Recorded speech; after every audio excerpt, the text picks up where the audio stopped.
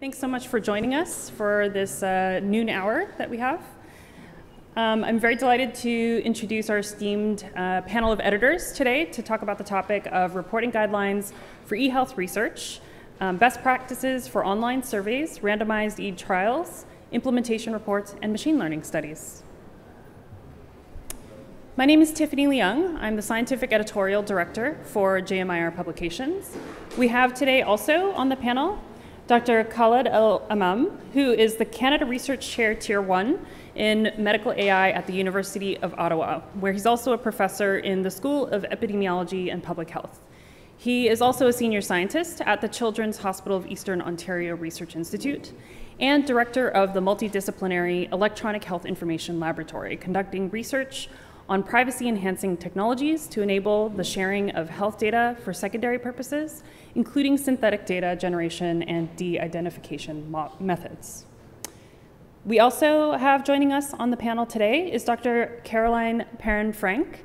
She's the Executive Director of the Geneva Digital Health Hub at the University of Geneva, focusing on data-driven knowledge management in digital health and enabling science-informed policymaking. Previously, as program manager for the RAFT Distance Learning and Telemedicine Network and the Geneva University Hospital's eHealth service, she focused on the design, development, deployment, and evaluation of innovative health informatics solutions and multi-stakeholder partnerships to strengthen health systems. She also holds a master's degree in IT management and a PhD in global health from the University of Geneva. And finally, our third panelist today is Dr. Gunther Eysenbach. He is a medical doctor, innovator, professor, entrepreneur, founder and CEO of JMIR Publications, aka my boss. And he is adjunct professor at the School of Health Information Science, University of Victoria. He is also the most cited health informatics researcher in the world, according to an article that's been published previously. And he is the founder of the first PubMed indexed open access journal, the Journal of Medical Internet Research. He also coined the term for infodemiology, which was identified by the WHO as an important response pillar to the COVID-19 pandemic. So I'm very excited to introduce our esteemed editor panelists to you today to be able to talk to you about this very important topic of reporting guidelines for your e-health, informatics, and digital health research that you're doing.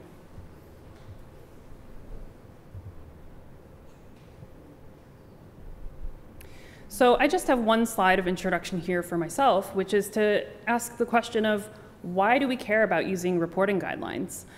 There is evidence to suggest that for authors, the use of reporting guidelines can be favorable for a variety of different reasons, as listed here.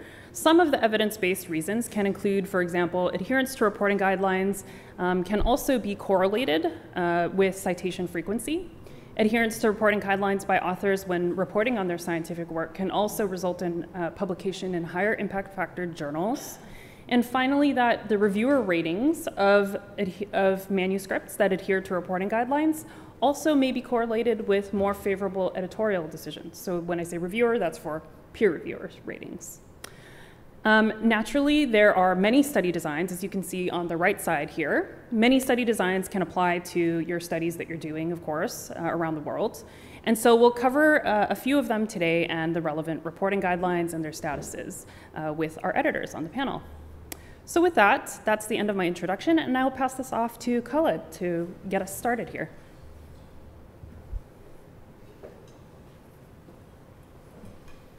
Great, thank you, Tiffany.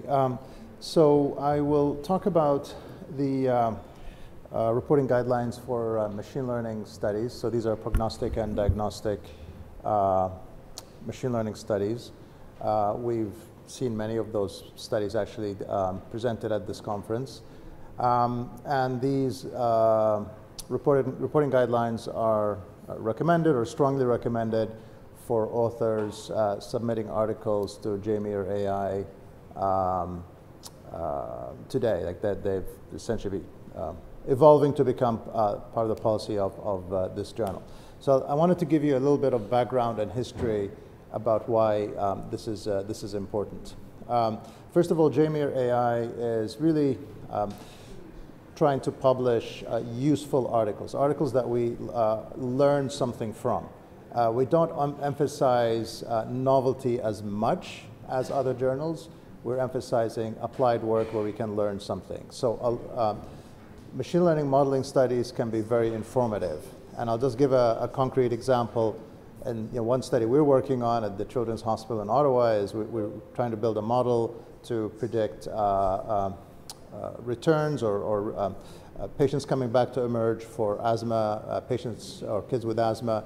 And so when we look at the literature, we're looking for other modeling studies because we're trying to find out what are the most important features that were used. We're trying to find out the performance of these previous models, their accuracy, their AUCs, et cetera, so that we can have empirical benchmarks to compare our work against and to make sure that we include other features. So all of these studies are actually very useful for us when we're trying to build a model for our hospital. So that's what I mean by models that are useful that we can learn from and that future analysts can use the results to inform their models and their work in their particular institutions.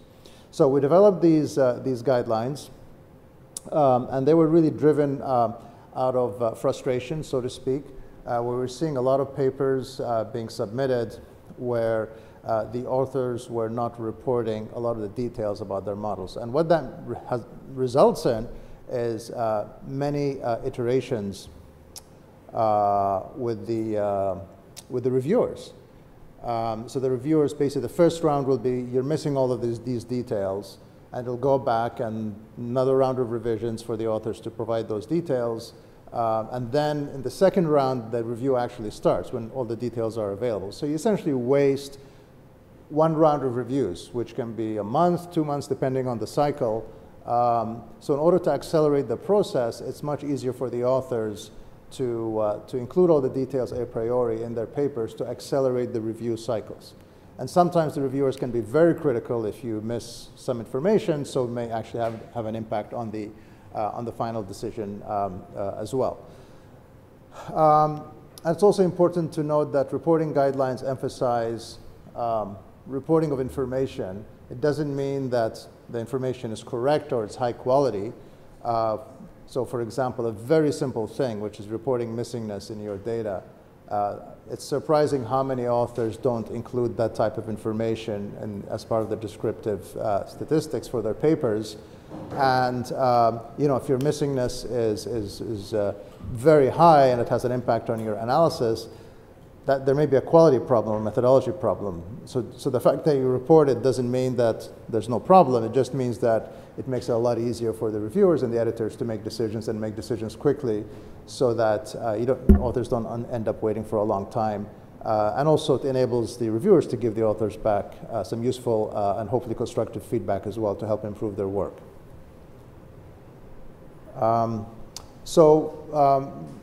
Up to the point when we developed those guidelines, there were a lot of other guidelines that were already published for reporting machine learning studies. And actually there were so many. So we decided that we'll just consolidate existing guidelines. And at the end, we did a quality assessment. So this is different than regular reporting guidelines, where there's a pretty well-defined process for developing reporting guidelines, including a systematic review, followed by a summary of literature, generating items, going through a Delphi process, and so on. But given that there were so many existing reporting guidelines, we decided just to consolidate them. So we took did a quality assessment, identified the top 17 reporting guidelines, and then consolidated all of them into a consolidated set of guidelines. So this is the argument for, in an area where there's such a large body of work, is it really worth the time and effort and the delay in waiting for to produce a new set of guidelines from scratch, rather than incorporating all the knowledge and expertise that already exists in the guidelines that have already been published. But I would argue for the latter, but of course that's something we can discuss. And that allowed us to produce, I think, guidelines that have pretty good coverage of the issues in a very short period of time. And then the other important thing is we wanted to develop reporting guidelines that are consistent with contemporary practice. So there's no point describing or developing reporting guidelines that are ideal. They describe, in an ideal world, you'll do all these 30 or 40 things and report them, when in fact 95% of existing studies today only do 20 things. So let's focus on getting the 20 things reported well and done well, because that is consistent with current practice and probably consistent with current practice for the next few years, rather than having an idealistic set of reporting guidelines where most of the studies will not meet half the criteria. So we really try to be very pragmatic and focused on the items that are relevant. And this is important because authors, one of the pieces of feedback is authors, they don't like going through another step to publish a paper, to submit a paper, by checking their work against a set of guidelines and having to complete a checklist and include it in their submission. I would argue it's actually very beneficial for authors to do that, but there's always pushback because it's extra effort to prepare an article for submission. So that's why it's important to keep these checklists and these reporting guidelines, ensure that they're very focused and pragmatic and they actually provide immediate value to the authors to help them produce better papers that will pass through the process much faster.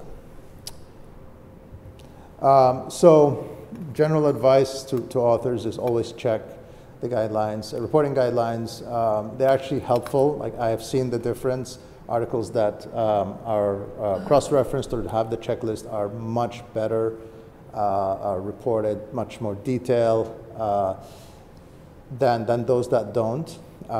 It's just much more thorough, and they're much easier to evaluate and much easier to give authors feedback about the strengths and weaknesses of the work.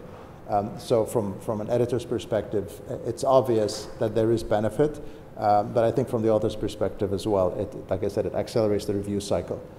Always include the checklist in the supplementary materials. It seems like an obvious thing, but we see a lot of cases where the authors will not have a checklist. They'll just say we've followed the guidelines, or they include the checklist as part of the supplementary materials that are only for review. So this is very useful for readers as well. And then I think it's important to note that an item in a reporting guideline, even though reporting doesn't mean quality, it should really make you, as an author, think very carefully about how this particular item is implemented, what the implications are to the quality and the general methodology of the study that's being reported. I mean, as a good example of that is data leakage.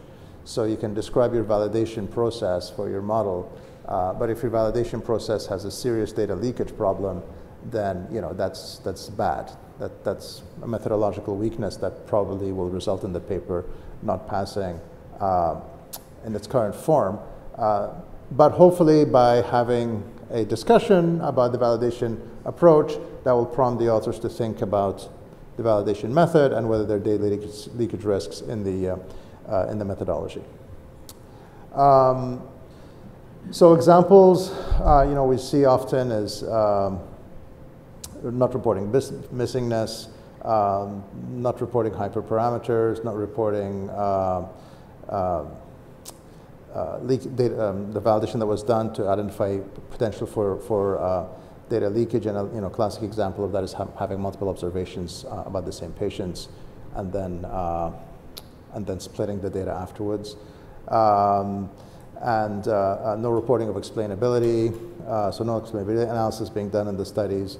And then not linking the decision-making scenario with the results of the model. So for example, this is actually, I think, a good illustrative example is if you're building a model that will be used in clinical practice, and your practice can only handle a certain number of positive outcomes a year.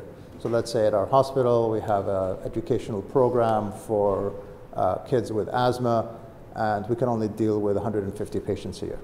So if we predict 500, it doesn't matter. The first 150 are going to go through, and then we're done because insufficient resources. So then the evaluation should be focused on getting the top 150 correct, right? I don't care about 160, 170th positive prediction, I want to be able to get correctly predict 150. So that dictates a certain evaluation outcome than, than accuracy. Accuracy is meaningless in this context. I want to focus on ranking the first 150 patients. So that's an example of linking your outcome, what the outcome you're looking at, how you evaluate your model with the decision-making scenario. So this has to be explained. And then, of course, what we see is inexplicable dropping of patients. So you'd have 500,000 patients, and suddenly you do a study with 10,000. So what happened? How did you drop all of those? What were the criteria to make sure there's no bias? So these are the examples of things that we often see. So in terms of next steps and so on, I mean, we'd like to evaluate adherence to the guidelines and then see how they helped. Again, our initial focus was to accelerate the cycle, the review cycle. So that will be one of the main, was that applause? Thank you. Evaluate adherence to the guidelines and their impact on the time it takes to review articles. We're looking at, we're going to try to conduct a study soon, evaluating large language models to see if they can complete the checklist automatically based on the articles themselves to accelerate the process and make it easier for authors to complete these. And then, of course, expansion of this from structured data to other data modalities, so to NLP and text and images as well. But also, I think there's a real need for methodologies for evaluating, for reporting the evaluations of using large language models. We're seeing a lot of submissions, folks using LLMs to evaluate medical exams and so on. And the methodologies are all over the map. So I think reporting guidelines for that is probably something that should be a high priority today. Anyway, there's opportunities to help improve the reporting for other types of machine learning related studies and for other data modalities. Thank you.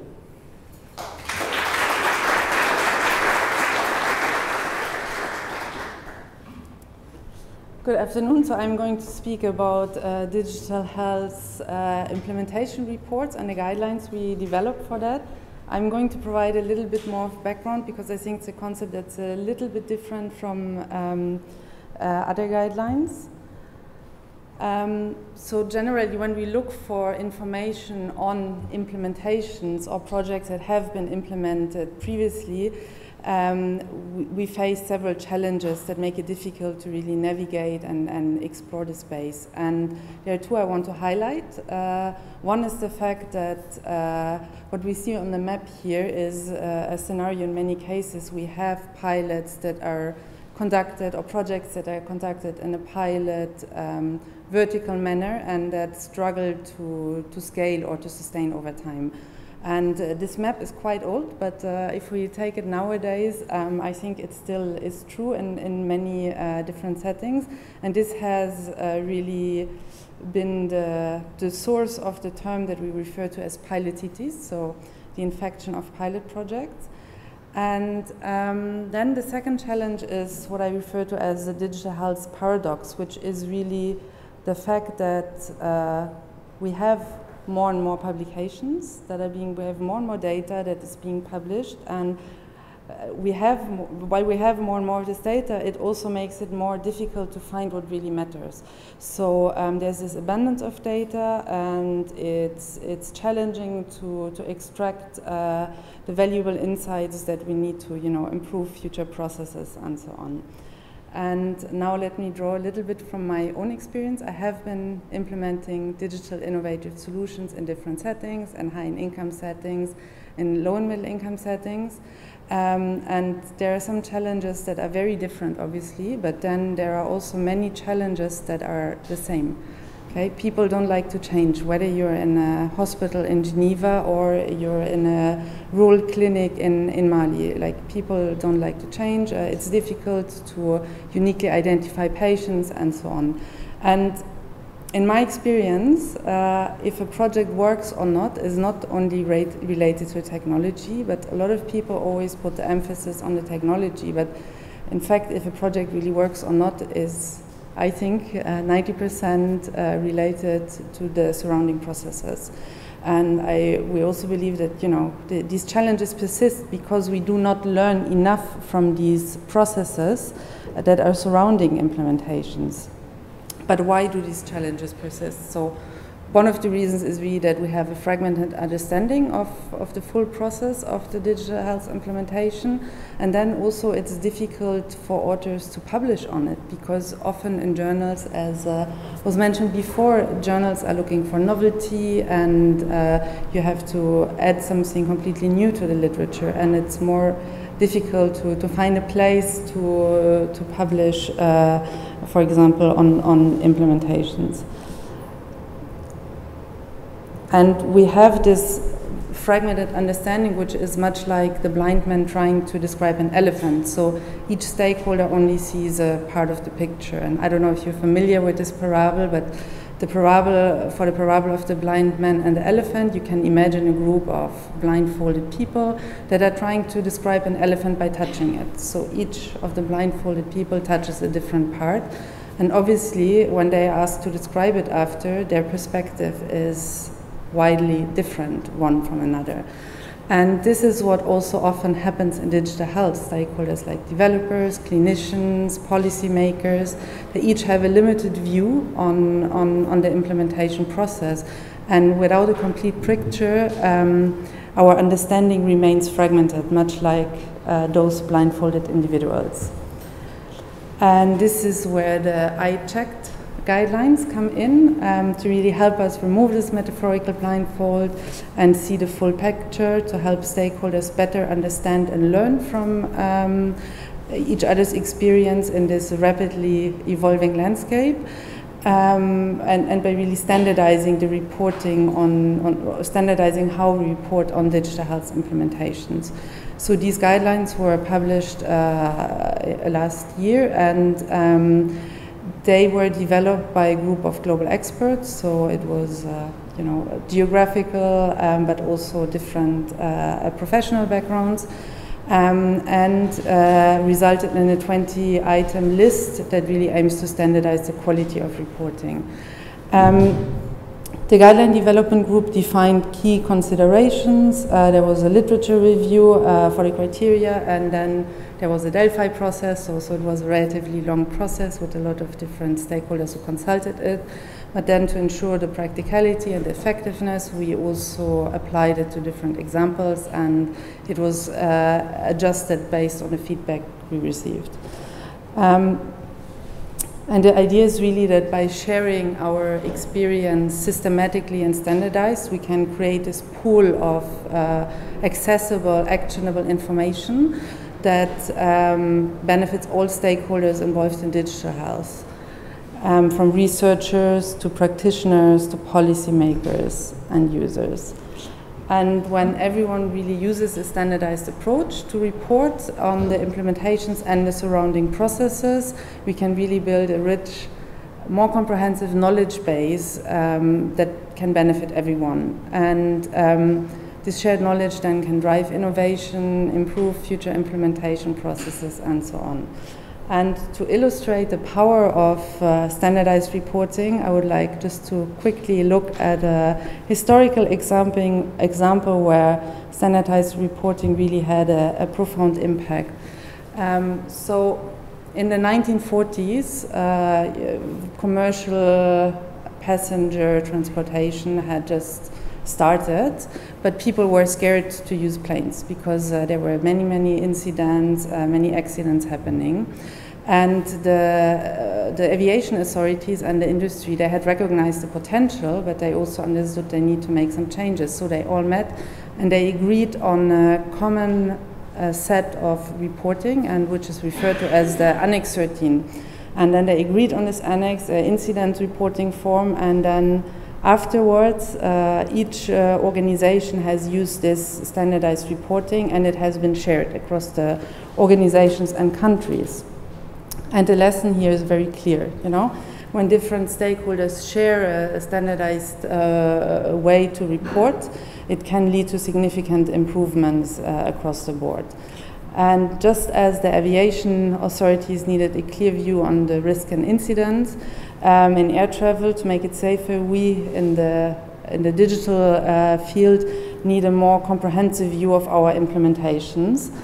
And that's why we encourage you to share your experience, you know, from great successes to catastrophic failures, and particularly the failures we are really interested in, because I think that's the things where you can actually learn the most from.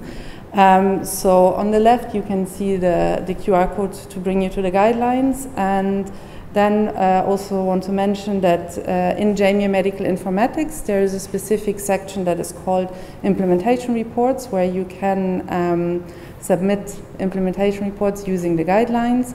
And the idea is really to ensure that valuable insights are not lost but documented and can be harnessed and shared and built upon. And while we have a very broad scope for implementation reports, so you can submit almost anything, I also want to bring you to the attention that we just launched a call for papers that focuses really on the aspect of industry-driven innovations. So we want to make a theme issue that focuses on public-private partnership, but it can also be startups. It's also quite a broad spectrum, but yeah, there should be some integration of the private sector. So thank you, and I hand over to Gunther.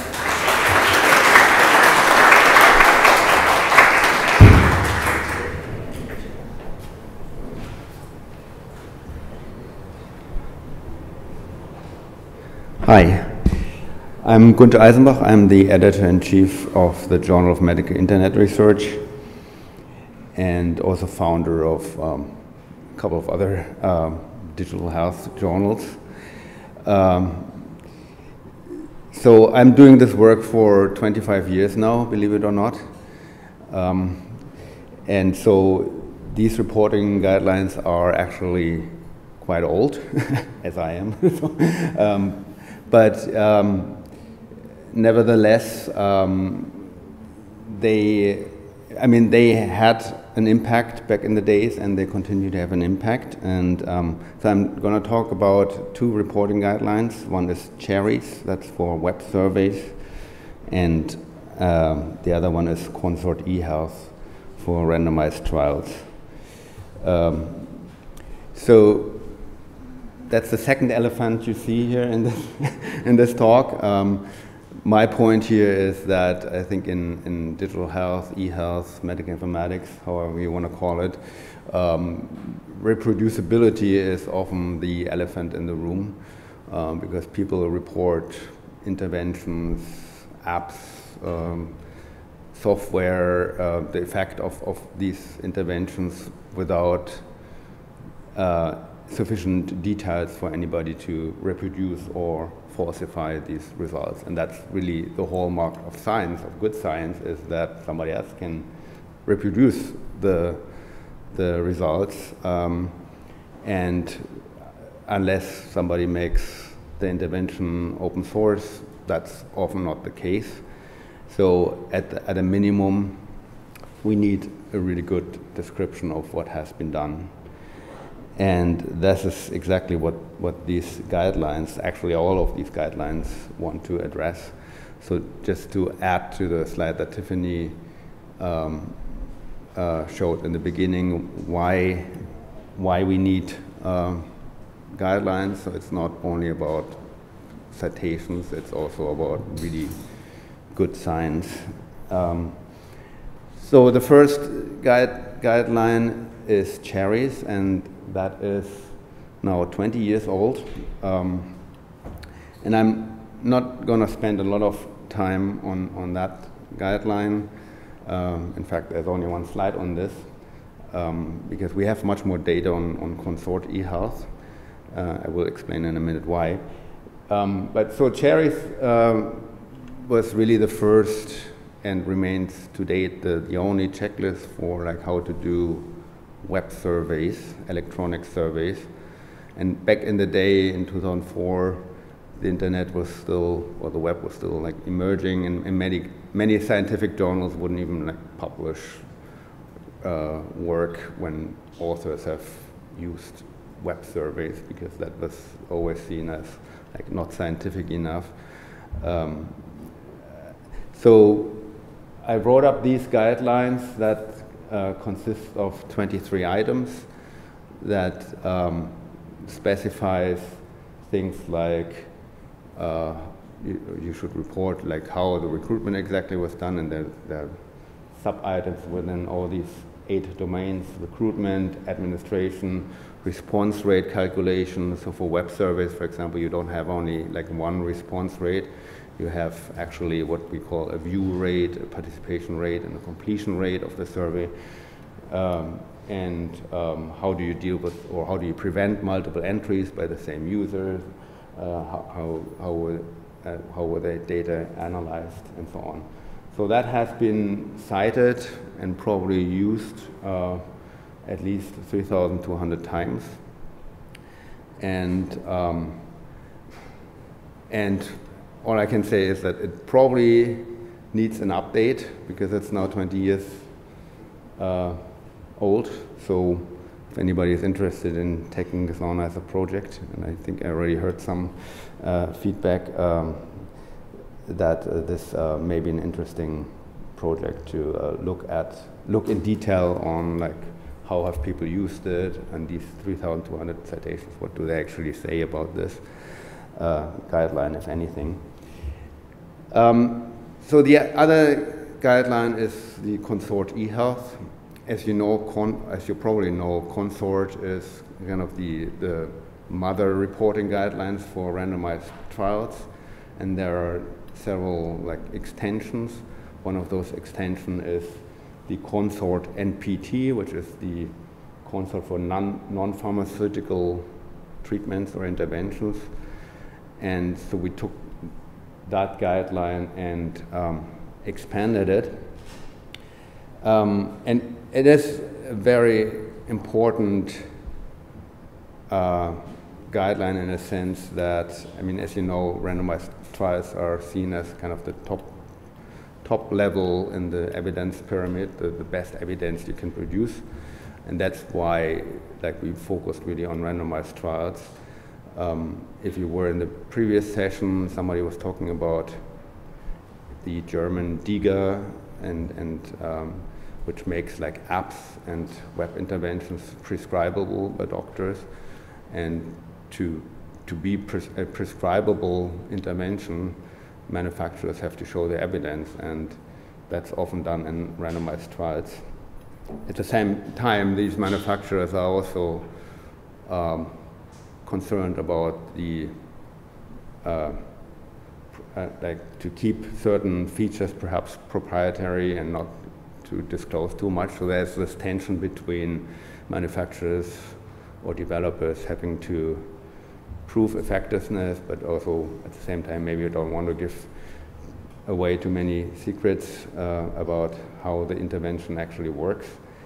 So that guideline combats this a little bit.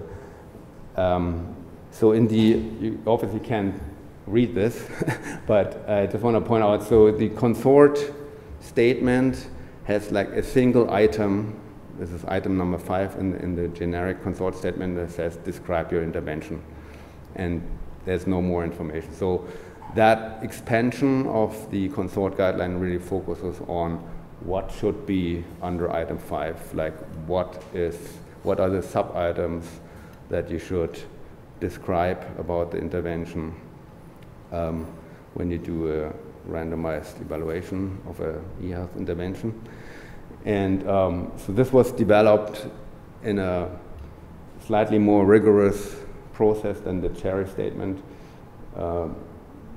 in a sense that this was a Delphi process where then experts also ranked the importance of those items. So each item also is kind of classified in, is it like an essential item to report, so that absolutely must be in the paper, or is it highly recommended, or is it sort of lower and nice to have and lower priority item. So here are some of the sub-items that are like underneath the intervention description. So things like, of course, names, credentials, affiliations of the developers, sponsors, and owners. So that is actually quite important also to distinguish whether the evaluation was done by somebody who's kind of independent from the actual developer or manufacturer. So ideally a bunch of researchers who are not affiliated with the manufacturer. Then history, development, revisions, updating, quality assurance, ideally publish the source code. I cannot remember a single instance in the past 25 years where somebody has actually released the source code of the intervention together with the publication. So digital preservation, so what happens in 10 years? Can somebody still look at that app? So at a minimum, we, for example, require screenshots, so because chances are in 2 years or 5 years or 10 years, that app is no longer existing. Another important item is, for example, describe use parameters. So I'm very interested also in use over use and adherence over a longer period of time. So that ideally should also be measured. In pharma interventions, we have the concept of compliance or adherence, and in e-health we often have that problem of attrition, that people start using an app or intervention but then lose quickly interest, and that ideally should be measured. So one innovation here is that normally when you submit to a journal and you fill in kind of a questionnaire for whether or not you adhered to the reporting guideline, they give you a form and you put in the page numbers of where you report this in your manuscript.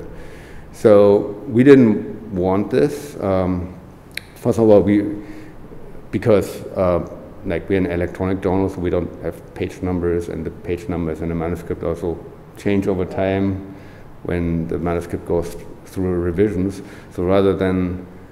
So first of all, the innovation here is that it's an electronic questionnaire, so we actually gathered the data of authors who submitted an RCT, and we have a very rich data set of 2,500 randomized trials in this field, right? So this database now is actually really valuable to do a lot of like secondary analysis on what people have done in the past, over the past 25 years. So it's electronic, and it's also, as I said, they actually fill in, they quote from the manuscript, so they, rather than just referencing a page number, we ask them to copy and paste the respective paragraph from their manuscript into that form. So this is the form, it's a Google form, and so we have a rich data set of over 2,500 responses. We also asked some additional questions, and for example, questions about the app or intervention, and also things like when did you fill in this questionnaire. So ideally, people would do this, or should do this before they submit. That's the red one. So in this case, it's a third of authors say that they consulted CONSORT when they drafted the manuscript. So that's obviously the ideal situation. Then the orange one, 13.6%, they had already submitted it, but it was in revision, so probably the editor or reviewers pointed out that they should adhere to those. No, sorry, the orange is it's submitted but not reviewed yet. And the green one, 30% is submitted and after receiving the initial peer review reports. And then we also have 18.7% where authors do this after acceptance, probably because our production staff always insists on this checklist to be on record. And ideally that should have been pointed out during peer review, but as we all know, peer review is not perfect. So that checklist, as I said, has like 2,500 responses, and it was cited 1,600 times. And The majority of authors said in the questionnaire as well that the CONSORT-eHealth improved their paper. For a subset of these authors, of the 2,500, we have around 1,975 responses to additional questions about the intervention itself. I tried to tabulate some of the interventions which were like evaluated more than once. You can probably not read this, but there are some actually prescribable apps on this. For example, Depraxis is a prescribable app in Germany. People have also done studies with WeChat and text SMS interventions, which are actually a class of intervention that is often very highly effective, even though it's low-tech. So we have 1,760 unique apps or web interventions were evaluated. I asked the question, like, how often does this app or intervention, how often does this have to be used? What's the dose?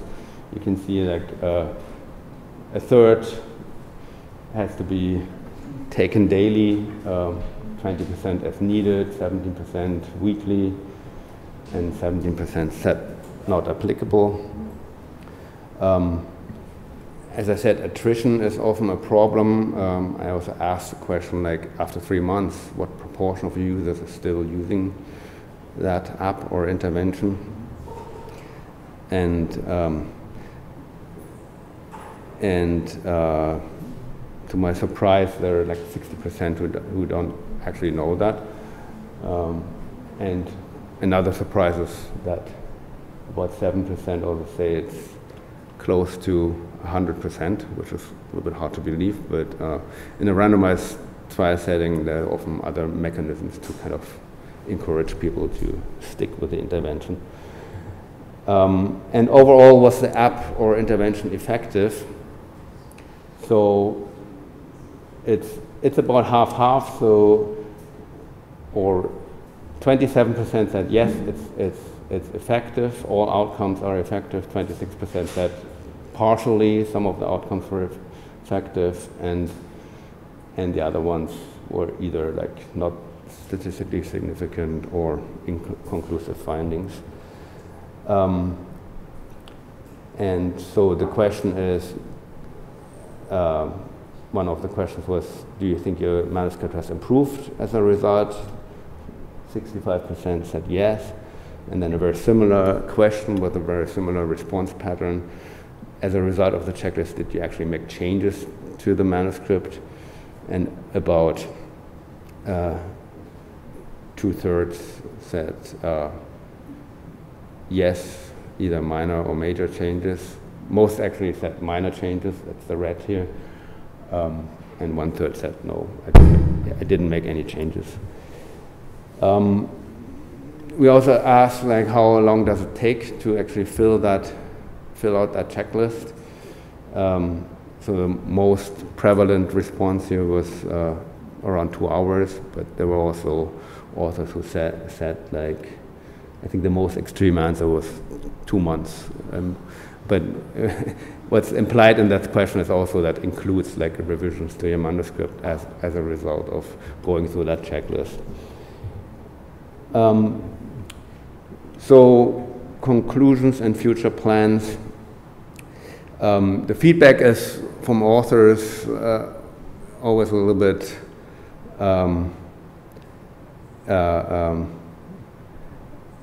ambivalent, in a sense that obviously it takes time and additional effort to use a checklist, and that's probably the case for all checklists, not just CONSORT-eHealth. So there were complaints that, you know, it takes a long time to go through this and there's additional work and so on. But in the interest of rigor, we are insisting on it. Then our use of Google Forms has some limitations because people couldn't like save in between. And it's a very long checklist. So some people said like they lost some of the responses they previously entered because they couldn't save it while filling it in. Google Forms has also a limitation that it's not accessible in China. So we're trying to move this to a different platform in the future. And I also actually think that AI can help with improving manuscripts, or like perhaps pre-populating these kind of checklists. And we have like a pretty unique data set with 2,500 trials with all the language in these different sub-items. So AI should be trainable to actually recognize certain phrases in a manuscript and pre-populate a form. So that is hopefully the response to author complaints that it takes too much time and effort to do this. And so we are planning to kind of revise both of these statements in the near future. And if you want to become involved, just drop us an email. We're always interested in potential collaborators, especially with AI background and interest. Thank you very much.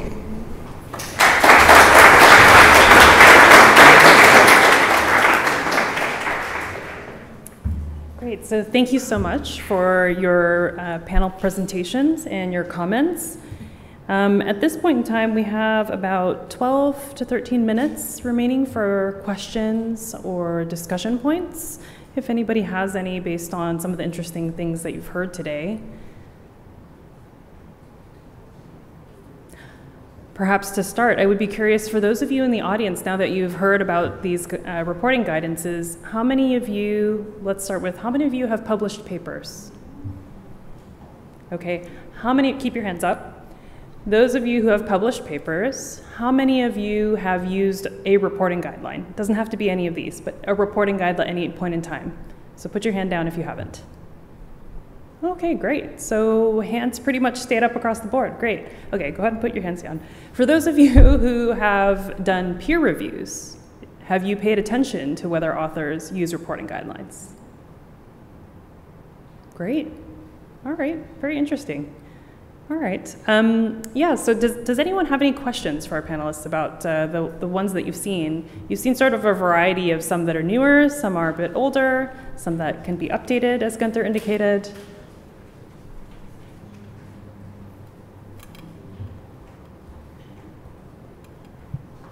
Thanks for the great talk. I just have a question from an academic perspective, especially when we have all these different types of studies coming out and not necessarily wanting to reinvent the wheel.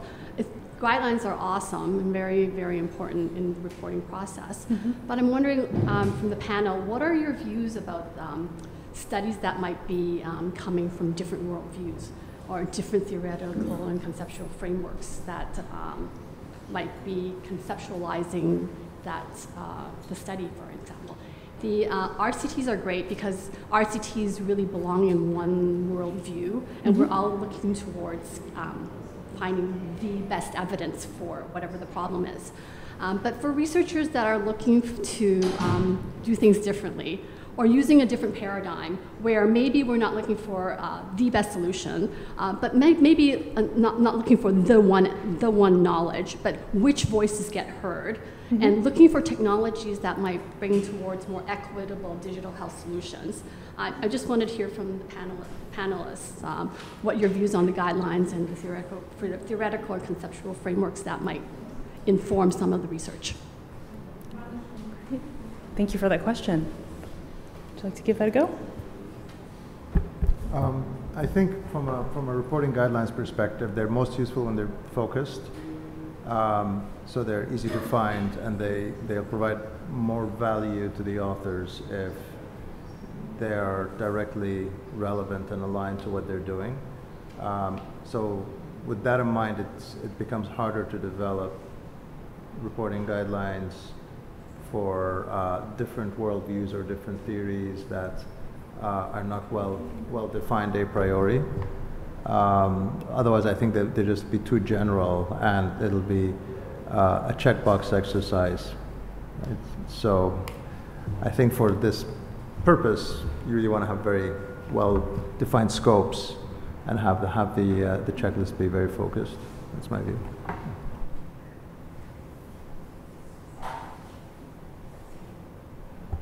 Yeah, also to add to that, so the place to go where to look for reporting guidelines is the Equator Network. That's a website that has like a catalog of all reporting guidelines that are out there.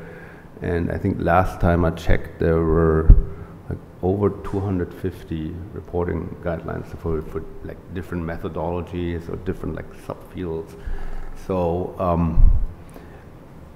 it may be that for your specific approach or your innovative approach, there's no reporting guideline out there yet. But my point is, I think that there's already like a vast range of reporting guidelines out there that really, in my view, like, covers every imaginable research approach and method. Great. Thanks for your question. Yeah, can you come up to the microphone?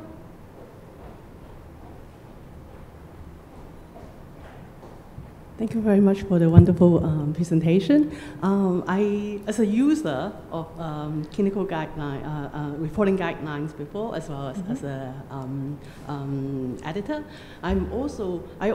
sometimes I find that, okay, it's good to have the structure item to make sure that we report systematically.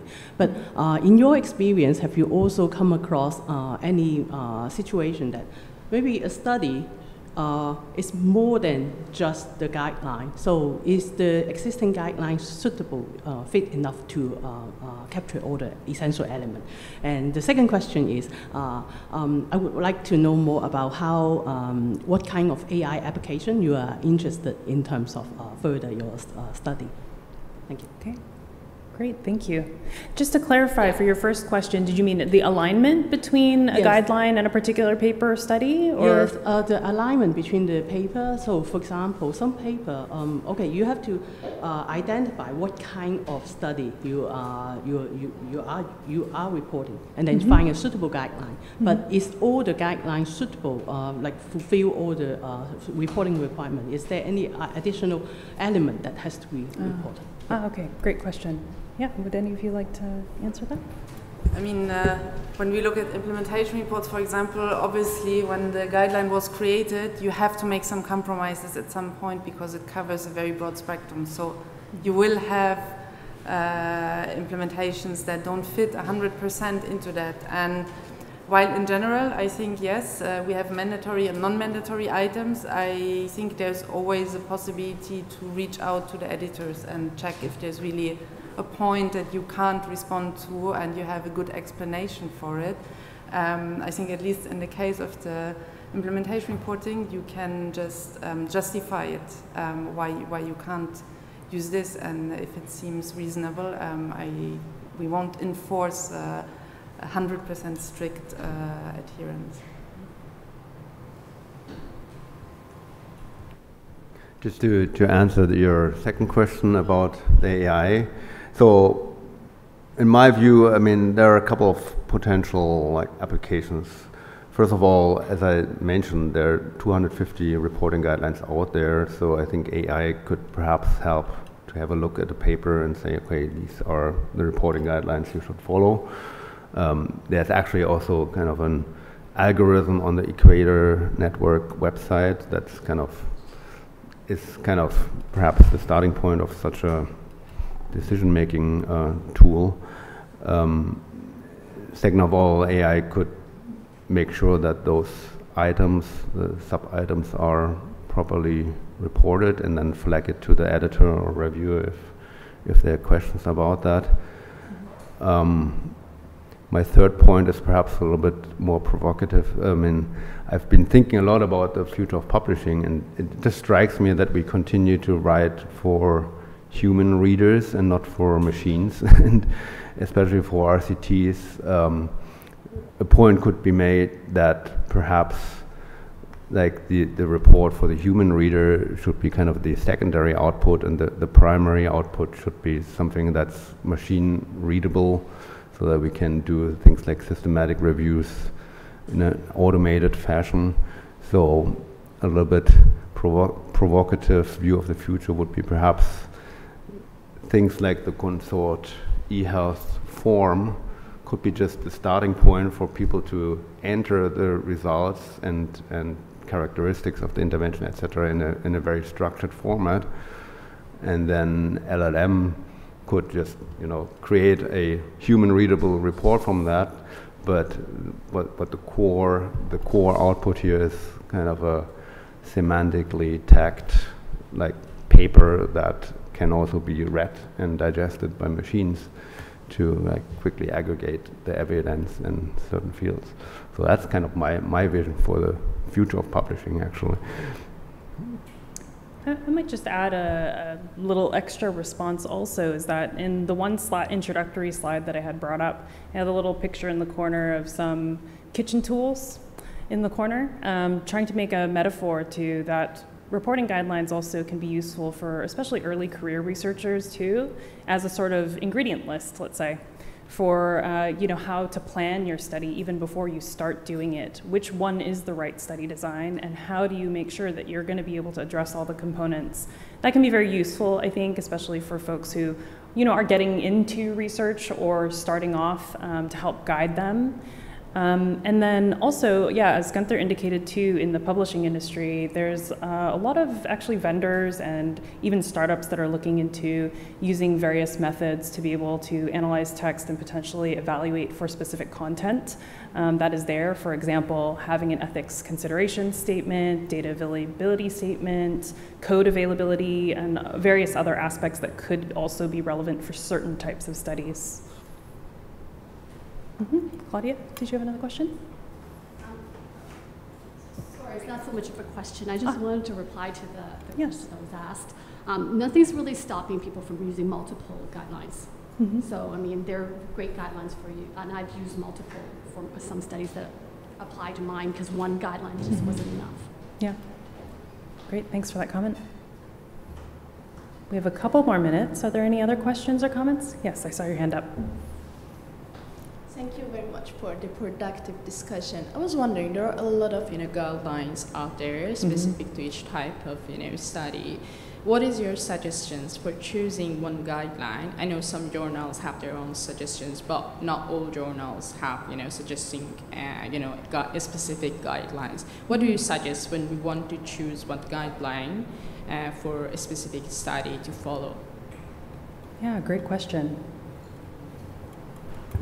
Well, I think you have to, there's, based on the type of study, that will narrow the universe to a subset. So now you're choosing among guidelines in that subset.